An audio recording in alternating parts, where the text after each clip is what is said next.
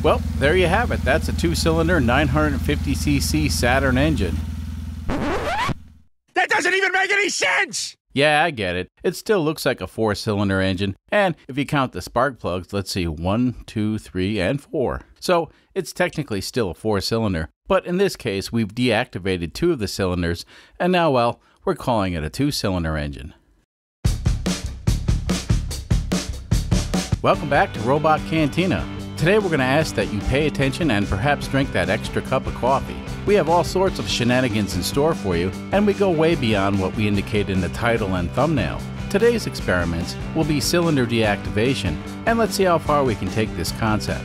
So this video was suggested by one of our viewers, and it's an interesting experiment to see how much power we can lose and if the car will still be drivable. We'll also check the fuel economy and find out if it's possible to save a little on gasoline.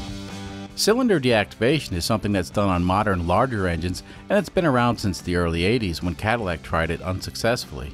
Of course, cylinder deactivation, or sometimes called variable displacement, is done automatically as the car is driven. For today's experiment, we will mechanically deactivate the cylinder, and it will stay deactivated throughout the test. And that's because it's impossible to build an active variable displacement engine on a YouTube budget. So the theory is, the deactivated cylinders will no longer be able to draw in and compress air, and this will remove a lot of drag on the engine. But it's not perfect, and there'll still be some losses. But this is more or less how it's done on real systems, except they activate and deactivate automatically. I have some concerns about my methods, and we're going to test this concept out on our parts car before we try it on the good car. Now, our parts car has problems of its own. The main problem, of course, is the fuel pump doesn't work. Well, that sucks, but we were able to get the car running with the lawnmower carburetor. And if you watched our previous video, we tested the lawnmower carburetor on the good car as well. Now this is interesting. By reading the comments on the previous video, some folks claimed that I copied Thunderhead 289, and I absolutely did. I gave Luke credit for the idea, but you wouldn't know it from some of the comments. Anyway, today we're going to do something different, and we'll first try it out on the parts car that still has a carburetor on it. However, if this concept works, we'll test it out on the good car that has a functioning fuel injection system. The first experiment we're going to try is to mechanically deactivate 2 cylinders and see if the engine will even run, and to see if we still have oil pressure. So to mechanically deactivate 2 of the cylinders, we'll need to remove 4 rocker arms and 4 hydraulic lifters. And we'll need to plug the lifter holes so we don't lose too much oil pressure. Of course, if this engine had a working fuel injection system, we'd also need to disconnect the fuel injectors.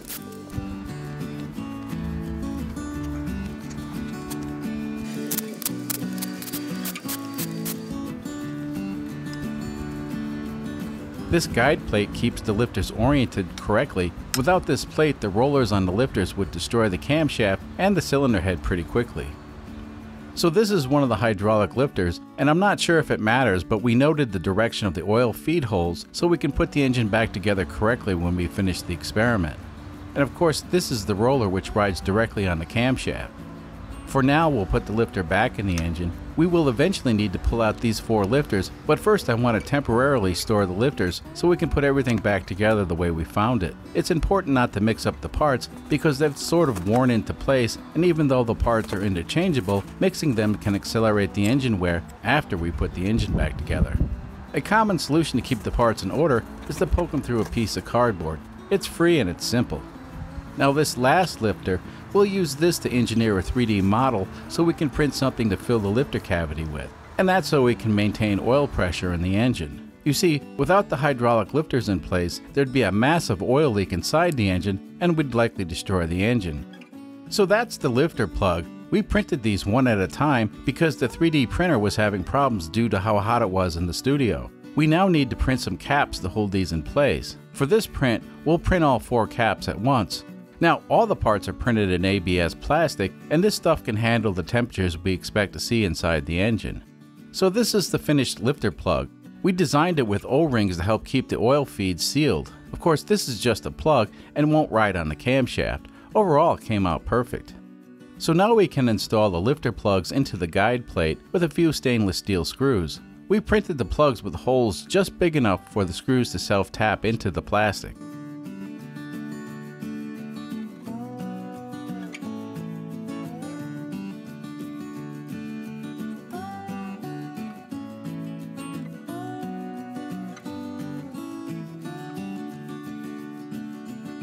Now, before we can put the engine back together, we need to remove the rocker arms. Off camera, I marked the rocker arms so we can put them back in the same location later. These rocker arms have needle bearings that get lubricated from the oil splashing around, and they don't have a direct oil feed. So now we can reassemble the engine.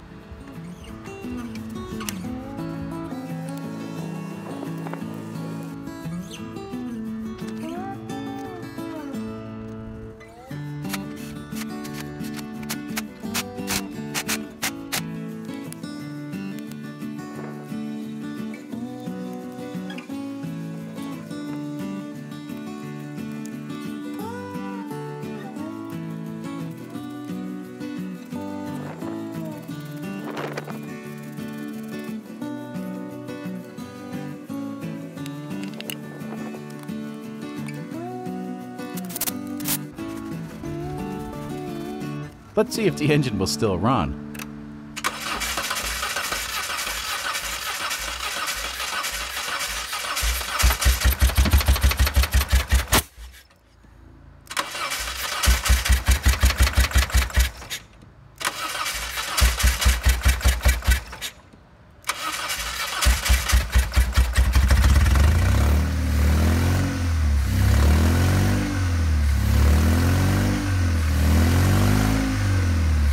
Right away I can detect the engine's a little bit sluggish, but it's running.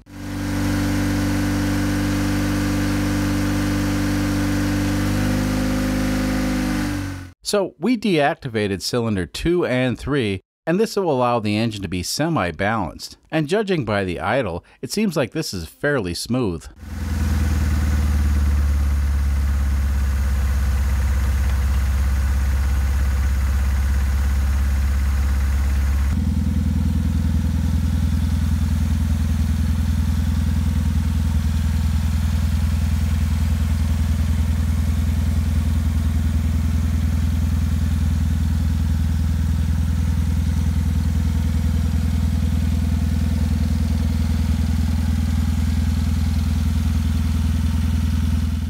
So let's do a quick test around the yard.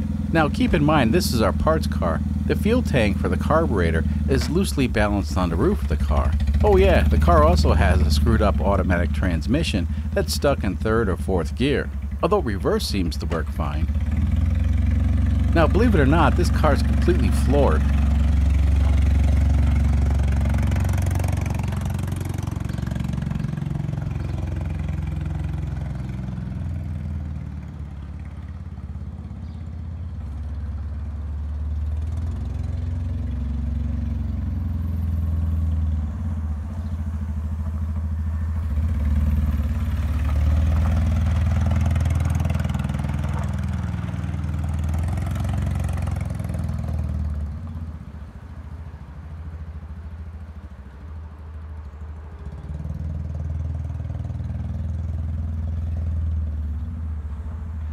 Let's see how fast this thing will go at full throttle.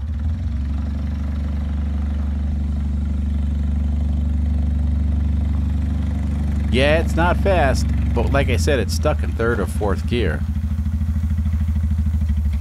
Now off camera we ran the engine for well over an hour and nothing bad happened, so let's do a review. It runs. It has oil pressure. I reckon we need to transfer this system to the good Saturn and do some road testing.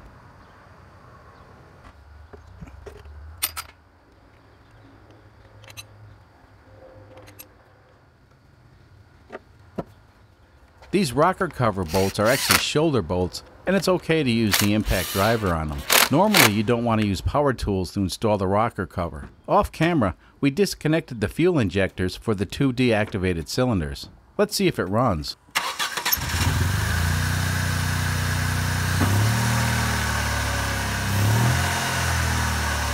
Well, not too bad.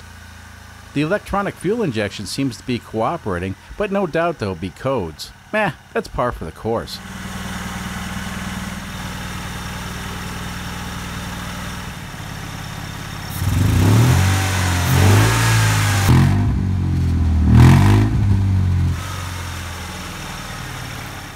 I'm pretty excited to take this hoopty out for a ride. It'll be interesting to see how it performs.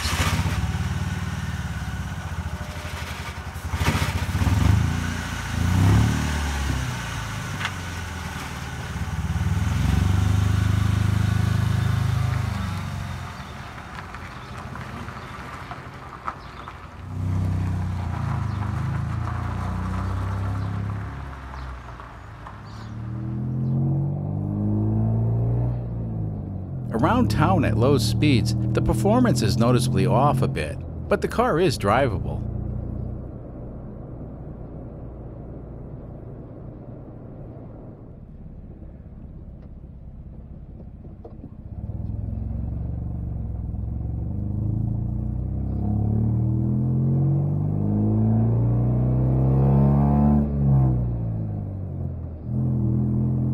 The exhaust note is a lot louder and raspier too.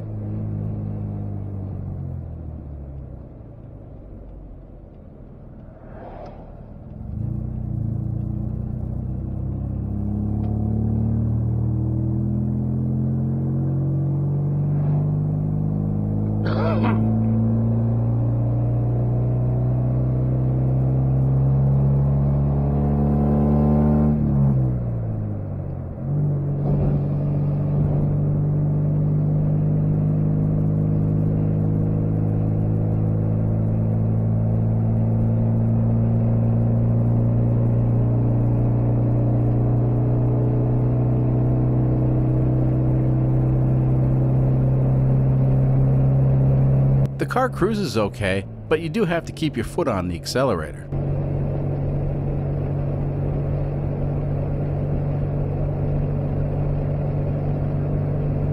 Let's see how long it takes to get this car up to 60 miles per hour.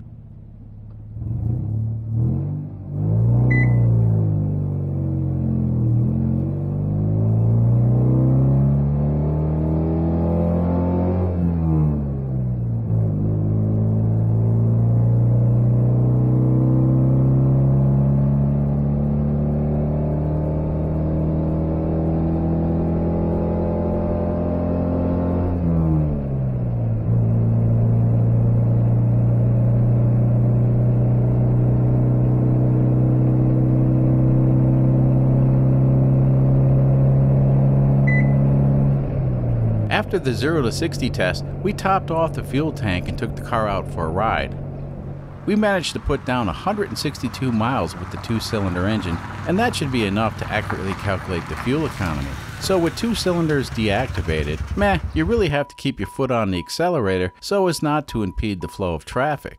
Of course, we got a check engine light, so let's see what the complaint is. Well, we got a P0404. That's indicating that there's something wrong with the EGR system. On Saturns, that's actually a common code. It may be related to our experiment and it may not. For now, I think we'll be okay.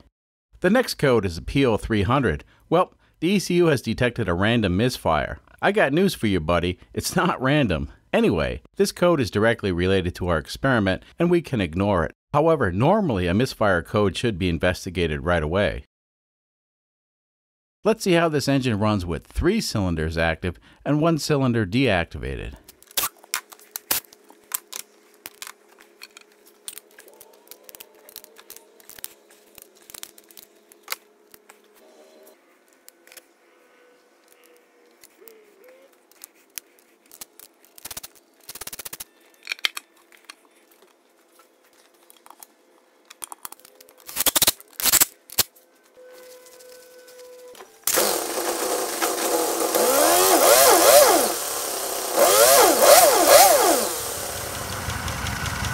Restoring cylinder number 2 for a total of 3 active cylinders, well, the idle's a little choppy and we have a minor lifter tick.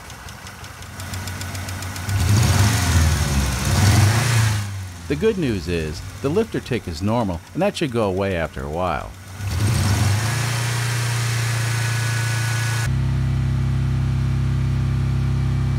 I'm really not sure why the engine burned a little bit of oil on startup, but that went away after the engine warmed up. So now we have a 1425cc 3-cylinder engine with the number 3 cylinder deactivated. Let's go out for a ride.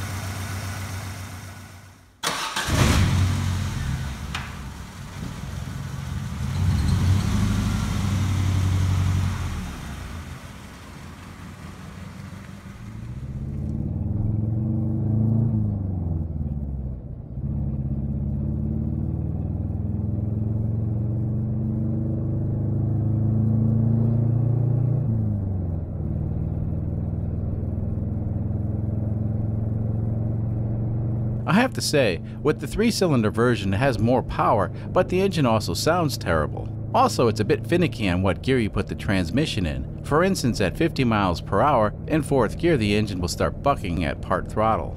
Now keep in mind, 3-cylinder engines are a lot more common these days, and this of course is a 4-cylinder engine with 1 cylinder deactivated. The firing order and the balancing is not ideal in our experiment, but this is what it is. Let's see how fast this can accelerate to 60 miles per hour.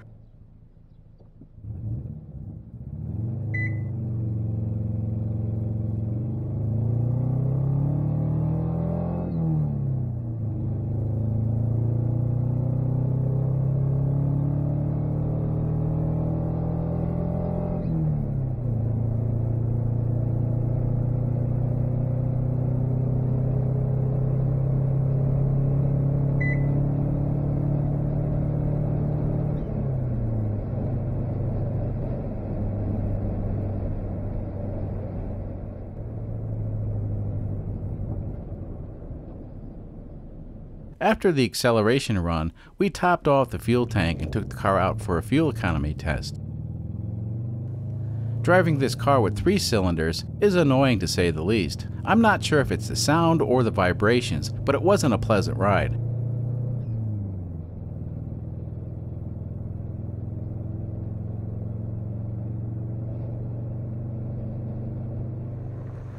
We managed to put down 140 miles with only 3 cylinders operating. The extra power was greatly appreciated, but the vibrations made it a very miserable ride. I was glad to return to the studio. Now, let's see what else we can do to this car. So I know what you're thinking. Why not try running the engine on 1 cylinder? Sure, why not? How bad could it be?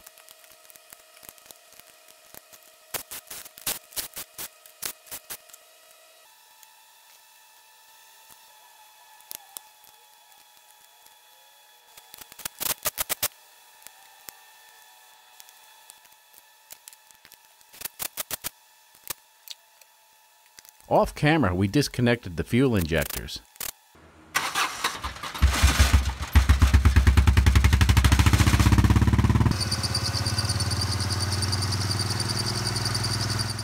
Wow, it started. I was sort of hoping it wouldn't run. Well, I reckon we need to take it out for a ride.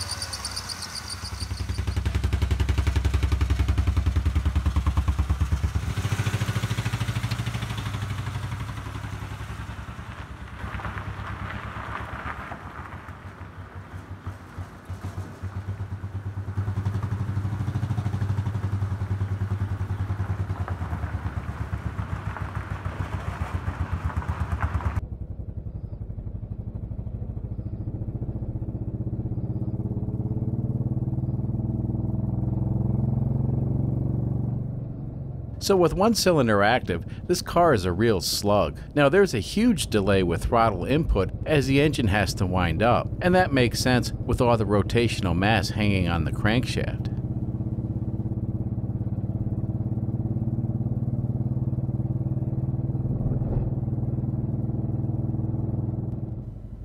Just for giggles, let's see how fast we can get this thing to accelerate with a 475cc 1-cylinder engine.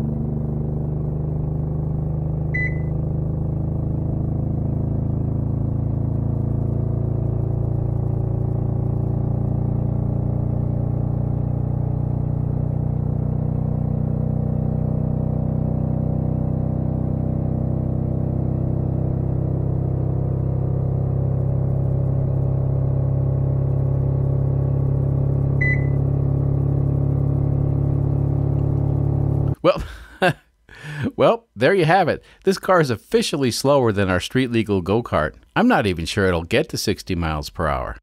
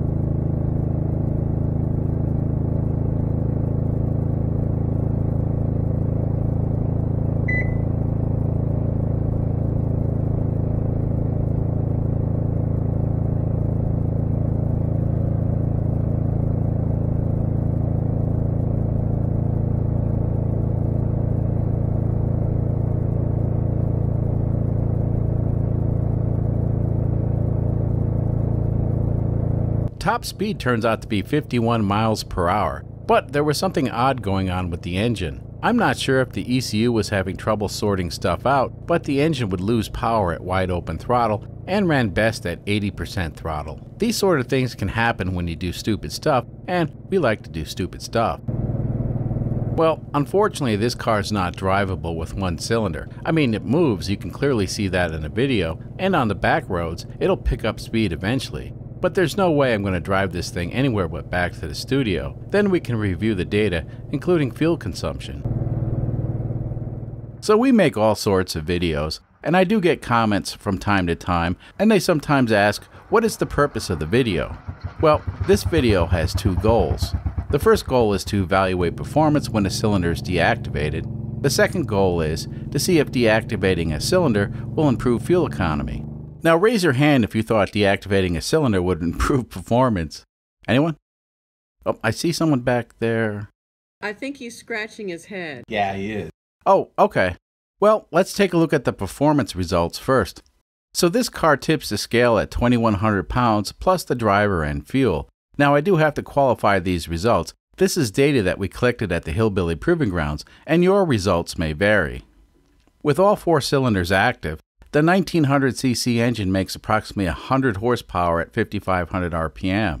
Now this engine's a bit tired, and I'd be surprised if it made 85 horsepower on a good day.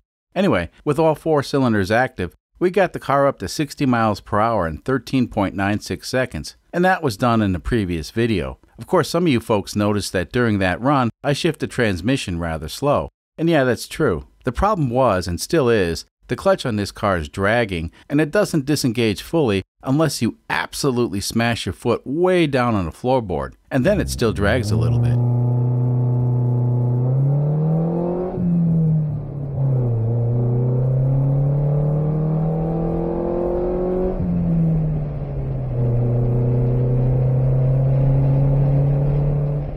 Anyway, that affects performance, no doubt. Now when we deactivated one cylinder and reduced the engine displacement to 1425 cc, we got the car up to 60 miles per hour in 22.96 seconds. So that's about 9 seconds slower. It's hard to say how much power we lost, but I'm going to guess that the engine was making something like 50 to 60 horsepower. So deactivating two cylinders reduced the engine displacement to 950 cc's. And aside from the lack of power, the two-cylinder ran better than the three-cylinder. It's crazy. Anyway, with only two cylinders, we got the car up to 60 miles per hour in 34.54 seconds. That's 20 seconds slower than the four-cylinder engine and 11 seconds slower than the three-cylinder. I estimate with only two active cylinders, the engine was making something like 25 to 30 horsepower. And again, that's just a guess. Now with three cylinders deactivated, well, it turns out that 60 miles per hour is not achievable. I'm not really sure if the ECU freaked out, but the engine wouldn't make any power at wide open throttle. I had to pull back on the accelerator to gain more speed. Anyway, top speed was 51 miles per hour. However, we like round numbers, so 0 to 50, well, that took almost 2 minutes and 11 seconds. So that's very interesting. Now let's take a look at the fuel economy. With all four cylinders active, the little red Saturn eked out 42 miles per gallon with all expressway driving. The speeds ranged from 65 to 70 miles per hour. Now, unfortunately, it was deemed unsafe to drive the modified Saturn on the expressway, so we generated a new route. Let's take a look. So this is a 30-mile loop that's pretty much out in the middle of nowhere, Kansas. Now keep in mind, we didn't hypermile the car, we drove it with purpose, and what I mean to say by that is, we drove it like a normal person would. We didn't beat on it, but at the same time, we didn't do any tricks to improve the mileage. We didn't stick to this route 100%, and a few times we missed our turns here and there. You know, everything kind of looks the same out in the middle of nowhere, Kansas. Overall, the car wasn't pushed too hard on this route though. So with three active cylinders, we drove a total of 140 miserable miles and netted 40.01 miles to the gallon. Interesting. Now with two cylinders active, the ride was more pleasant even though we had less power on tap. Anyway, we put down 162 miles and achieved 41 miles to the gallon. Oh yeah, the one-cylinder Saturn. Meh, we'll never know. I can almost guarantee you the results would not have been good. Case closed on that one. So this was an interesting experiment, and of course there's a lot to consider. I'm fascinated with the results from the two-cylinder engine. I mean, the performance sucked, and that's a no-brainer, but the fuel economy surprised me. I really didn't think it would do so well. Anyway, fuel economy is important, and I'm certain some drivers could have squeezed out a bit more from this car. But here's my problem with that. I drove the car like a normal person would, and I'm reporting real-world results. Now, it's certainly possible to do all sorts of hypermiling tricks and squeeze out better fuel economy, but that's not realistic. I'm going to say, yep, there's room for improvement, but it's limited to the folks who do that sort of thing. For the rest of us, well, it was just a fun experiment. Next time on this channel, we're going to copy the two-stage lean burn system that was used on the iconic Honda Insight and implement it on the Saturn. It should be an interesting experiment, to say the least. I'm really looking forward to doing this, and I hope you folks come back and join us. Now is the time to consider subscribing, and if you would, click on the like button. It really helps us out. Of course, if you have a comment, feel free to post it. Well, I reckon I have to put this back together now. Now what?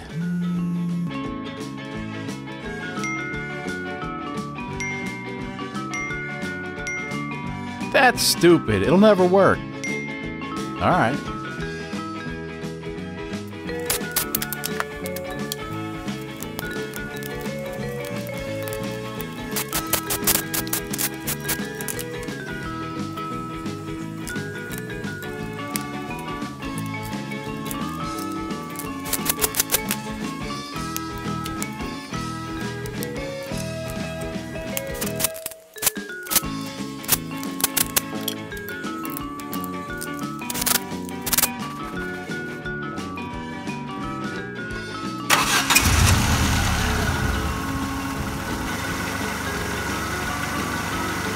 I'll be damned, it does work.